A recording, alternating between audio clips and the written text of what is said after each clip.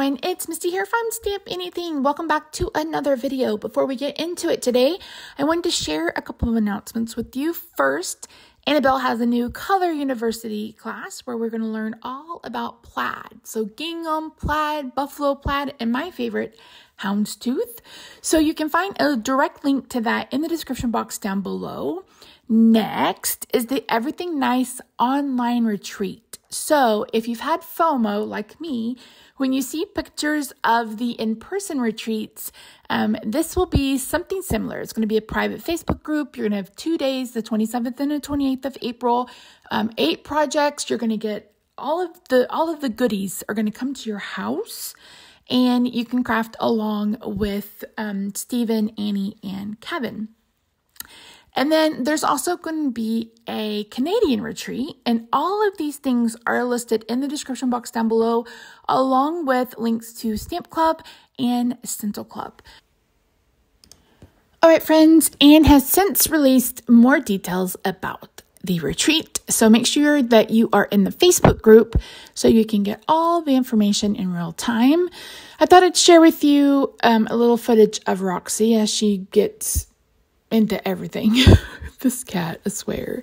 I think I've mentioned before that she is very needy lately, and she has come to believe that she can only sleep on the couch when I'm sitting right beside her, and she expects me to do that all day.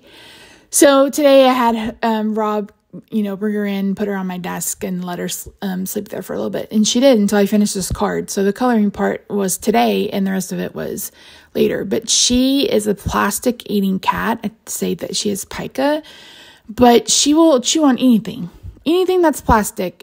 And she'll sniff things to see if they're plastic. So yeah, she's a mess. And then I left this little clip in because you can see her tail over on the right-hand side. So yeah. Okay, I am going to share with you an easy way to use and incorporate die cuts into a shaker card. And I'm going to be using the pouches from Stamp Anything, of course. So I am going to be using black for the base of the DeLorean, and then I am using gray. This may be smoky slate. I don't remember. And I am using whatever's left of my adhesive sheets. As you guys know, if you saw my very first video of this month's release, I mentioned, why didn't I put this on sticker paper? So I remembered this time. I'm sorry that I'm a little bit off frame.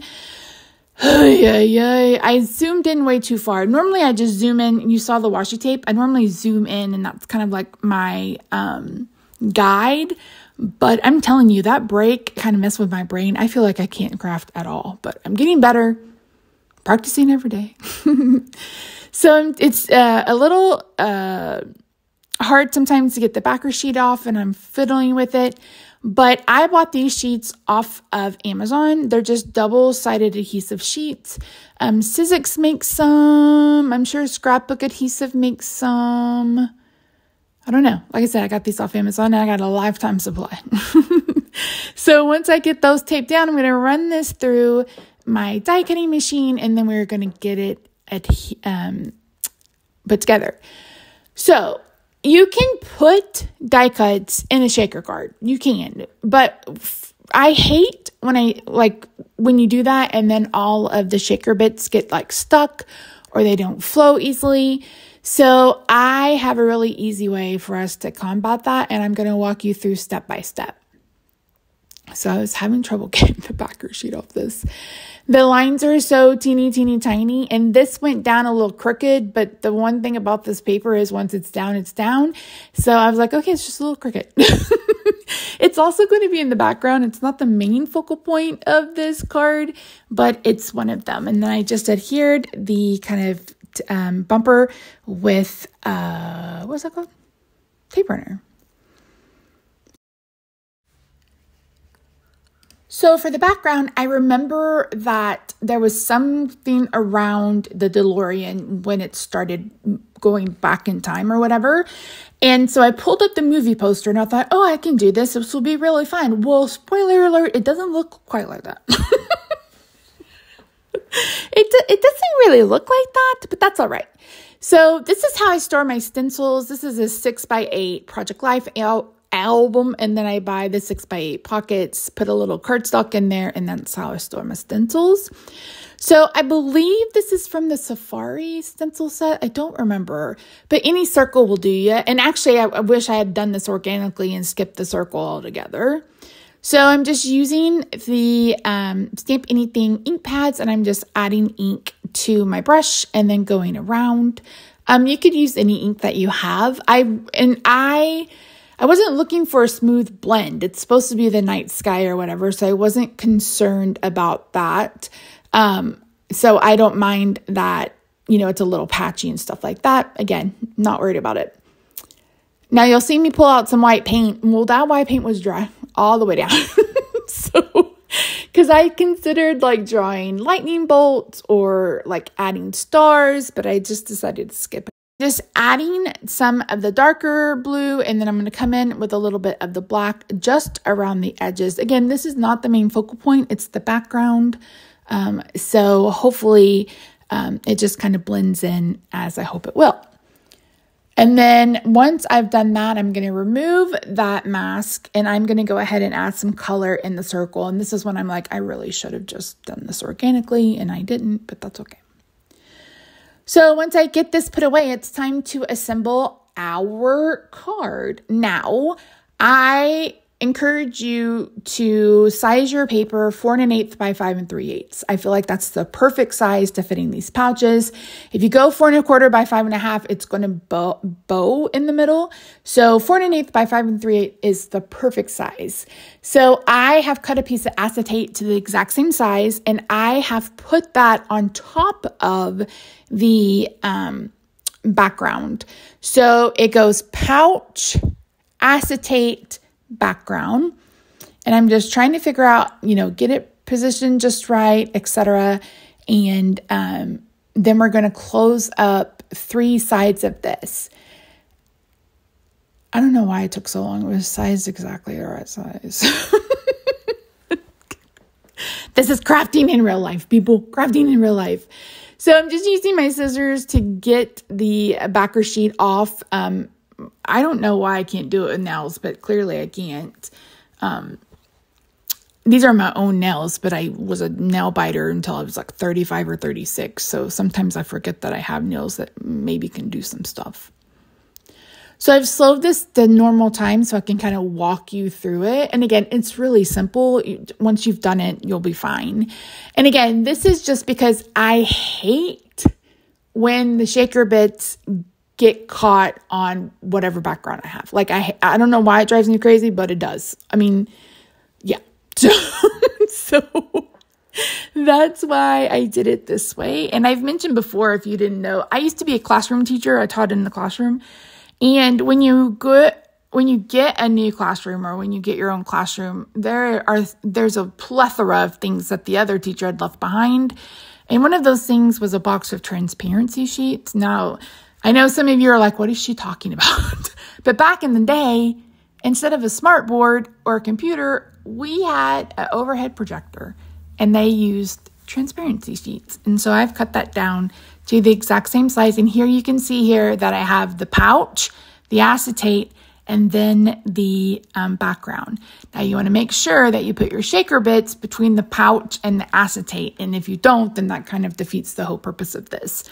But it's really simple and easy once you get the hang of it. And I think it's I think this is the perfect way to incorporate die cuts without, your shaker bits going crazy.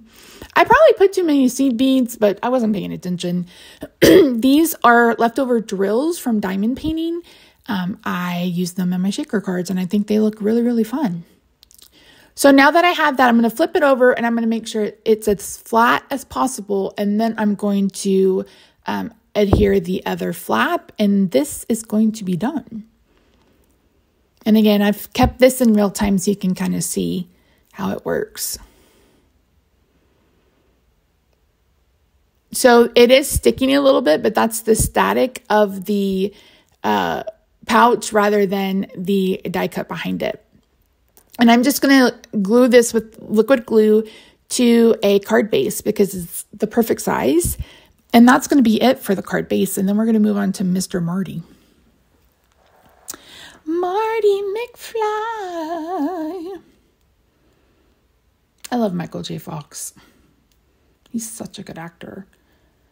Okay, we're going to put that aside. Now I'm going to stamp. You guys know if it's a brand new stamp, I like to rub it on the back of my hand to get rid of the sticky, and then I stamp them twice. Here, true story. Like the one that you're going to see me color, this one was like number 16 or something. I was having such a hard time. I think it's because I took a break and I need to sit down and practice. So, but I really do like how he turned out. I think he turned out really close to the picture because I was using that as a reference. So yeah, I really do like how he turned out. So I color skin using E33, 21, 00, 000, 000, quadruple 0. And then R20 for the cheeks.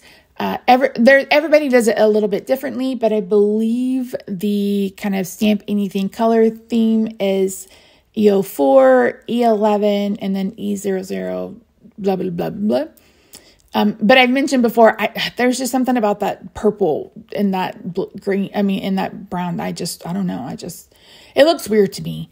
Now I have been told in the past that I have, super sight or whatever it's called, rather than super taste, it's super sight. And I can see more colors than other people. Maybe that's why. I don't know. But I don't know. So yeah. Once we get him done, I'm going to move on to his hair. So I was looking at the picture from the movie. There was like 3 or 4 of them. His hair is like a cool tone brown. And in some pictures, it looked almost blonde, but I remember it being brown. So I am using cool tone browns. And I'm just kind of starting at his hairline and flicking. You guys know that's kind of how I do it. I am using all of the cool tones. So E49, 77, 74, 70, I think. I will have all of my markers listed down below. But I'm just flicking it up where it goes up and flicking it to the side where it goes to the side. And then the sides on the side, actual sides of his hair, I've just kind of ombreed it down. He is so much fun. He was really fun to color once I got into it. I love his puffy vest. So yeah. And just leaving a highlight at the top, but with color. You guys know that I am not one that likes a white highlight. But again, if you like that, then that's fantastic. Everybody has their own coloring style, their coloring preference. So yeah, don't be afraid to play. That is my advice, Mr. Miyagi.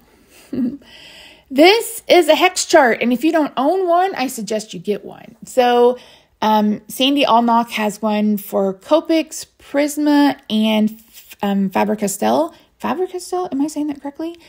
And I love it because it's not in color order. It's what colors are beside each other, kind of close, or you can work out blends.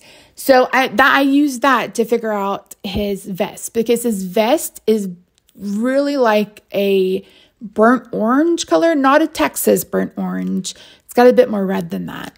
So I was able to find the E's that I wanted to use. And again, I'll have them listed down below. I think it was 18, 9, 8, something like that. But I'll have it listed down below.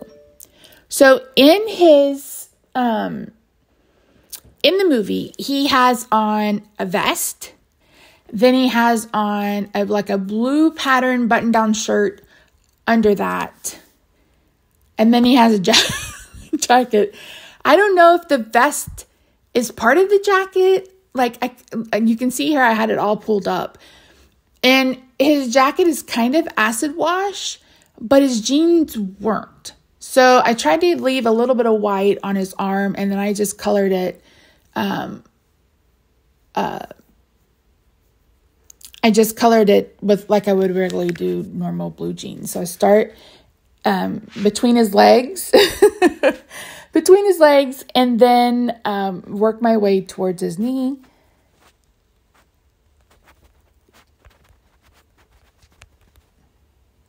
So I pulled up the picture of his hoverboard, and it's actually pink with green on it. So I used RV09 and RV06. That is my favorite hot pink.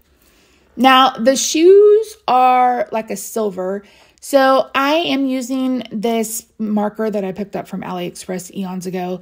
And then I'm using C0 for his shoes. And then you guys know I always like to bring in a black brush pen to darken his eyes. So to adhere him to the pouch, I'm going to be using tearing tape, also known as score tape. I want a heavy duty adhesive, and I don't want to use liquid glue because it will literally get everywhere. So we're going to do that. So once I get it down, I'm going to burnish it with my bone folder. That keeps it adhered.